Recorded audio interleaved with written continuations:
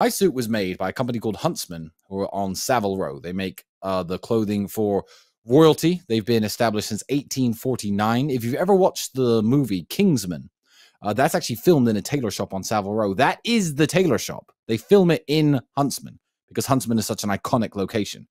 They've made suits and dresses for Katharine Hepburn, Charlie Chaplin. They've got all their late, great, celebrities' patterns on the wall. The time it takes is between 6 and 12 weeks from the moment you order.